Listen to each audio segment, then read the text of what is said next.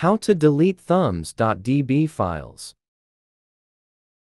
Open the folder containing your image files. Click the View tab at the top. Check the Hidden Items option on the View toolbar. Click the Options button on the View toolbar. Click Change Folder and Search Options in the drop-down. Click the View tab in the Folder Options window. Uncheck the Hide Protected Operating System Files option. Click Yes in the confirmation pop-up.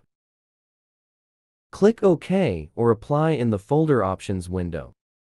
Right-click the Thumbs.db file you want to delete. Click Delete. Click Yes. Thumbs.db files are database files to store image thumbnails on Windows systems. Thanks for watching video.